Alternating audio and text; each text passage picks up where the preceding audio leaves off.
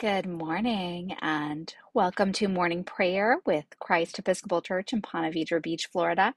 I'm Megan Ryan. I'm in my very chilly basement, so I'm a little bundled up this morning. All right, morning prayer begins on page 79 of the Book of Common Prayer. Let's begin. Let us confess our sins against God and our neighbor. Most merciful God, we confess that we have sinned against you in thought, word, and deed, by what we have done and by what we have left undone. We have not loved you with our whole heart. We have not loved our neighbors as ourselves. We are truly sorry and we humbly repent.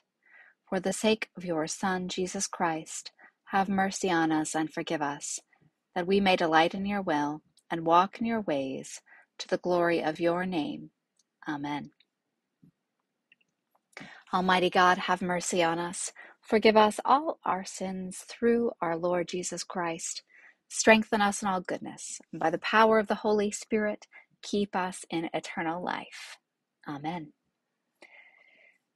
Lord, open our lips, and our mouth shall proclaim your praise. Glory to the Father, and to the Son, and to the Holy Spirit, as it was in the beginning, is now, and will be forever. Amen. Alleluia. Let us say together the Pascha Nostrum, found on page 83. Alleluia. Christ our Passover has been sacrificed for us.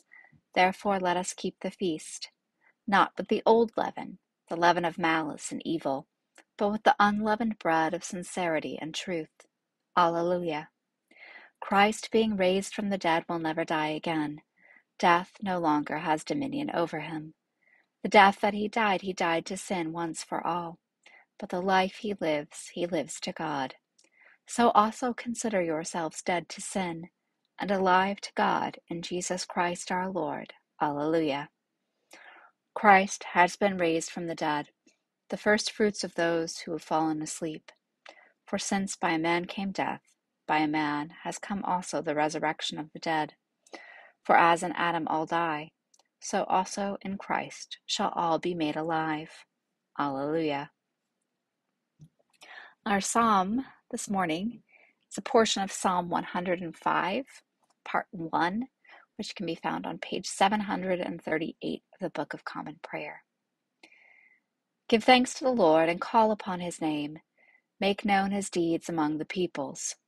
Sing to him, sing praises to him, and speak of all his marvelous works. Glory in his holy name. Let the hearts of those who seek the Lord rejoice. Search for the Lord and his strength. Continually seek his face. Remember the marvels he has done, his wonders and the judgments of his mouth.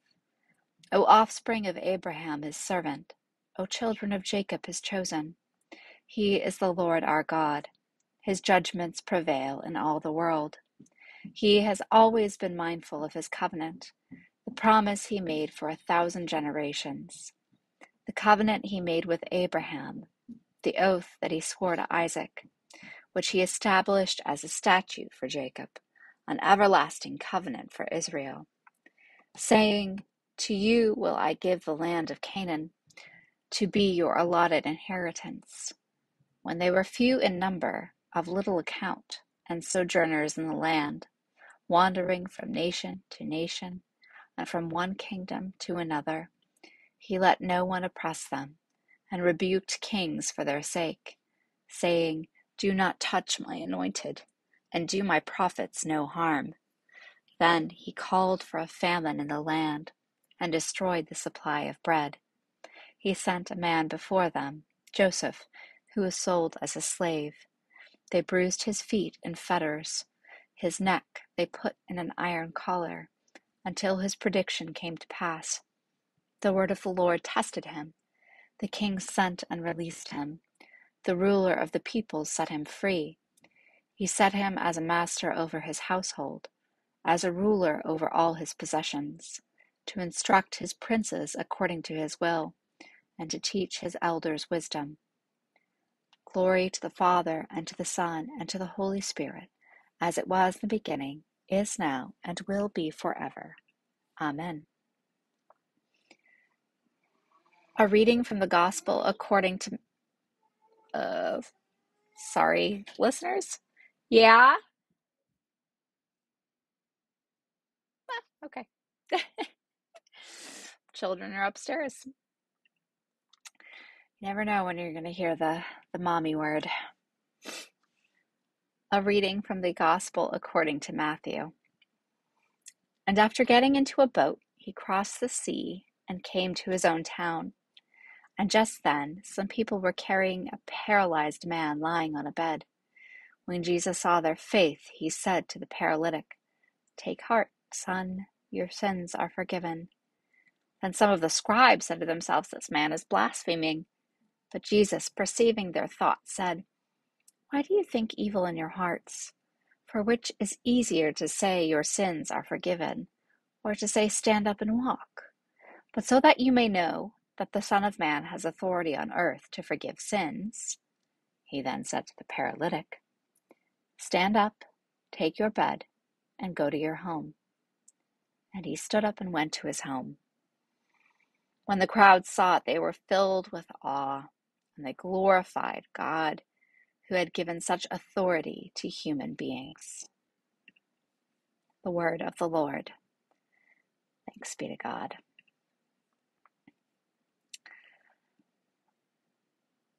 All right. Let us read together Canticle number 2, a song of praise. Blessed art thou, O Lord, God of our fathers, praised and exalted above all forever. Blessed art thou for the name of thy majesty, praised and exalted above all forever. Blessed art thou in the temple of thy holiness, praised and exalted above all forever. Blessed art thou that beholdest the depths, and dwellest between the cherubim, praised and exalted above all forever. Blessed art thou on the glorious throne of thy kingdom, praised and exalted above all forever. Blessed art thou in the firmament of heaven, praised and exalted above all forever. Blessed art thou, O Father, Son, and Holy Spirit, praised and exalted above all forever. Let us say together the Apostles' Creed. I believe in God, the Father Almighty, creator of heaven and earth. I believe in Jesus Christ, his only Son, our Lord. He was conceived by the power of the Holy Spirit and born of the Virgin Mary. He suffered under Pontius Pilate, was crucified, died, and was buried. He descended to the dead. On the third day he rose again. He ascended into heaven and is seated at the right hand of the Father. He will come again to judge the living and the dead. I believe in the Holy Spirit, the Holy Catholic Church, the communion of saints, the forgiveness of sins, the resurrection of the body, and the life everlasting. Amen. We continue with the prayers found on page 97. The Lord be with you, and also with you. Let us pray. Our Father, who art in heaven, hallowed be thy name. Thy kingdom come, thy will be done, on earth as it is in heaven.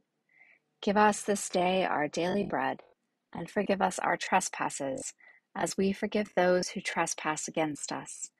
And lead us not into temptation, but deliver us from evil. For thine is the kingdom, and the power, and the glory, forever and ever. Amen. Please join me in saying together Suffrages B. Save your people, Lord, and bless your inheritance. Govern and uphold them, now and always. Day by day we bless you. We praise your name forever. Lord, keep us from all sin today. Have mercy on us, Lord, have mercy. Lord, show us your love and mercy, for we put our trust in you. In you, Lord, is our hope, and we shall never hope in vain. O God, the King of glory, you have exalted your Son, Jesus Christ, with great triumph to the kingdom in heaven. Do not leave us comfortless, but send us your Holy Spirit to strengthen us and exalt us to that place where our Savior Christ has gone before, who lives and reigns with you and the Holy Spirit, one God, in glory everlasting. Amen. I now invite your own prayers of petition or thanksgiving, either silently or aloud. I'll leave a moment of silence, but please feel free to pause the video and lift your prayers up to heaven. Take as much time as you need.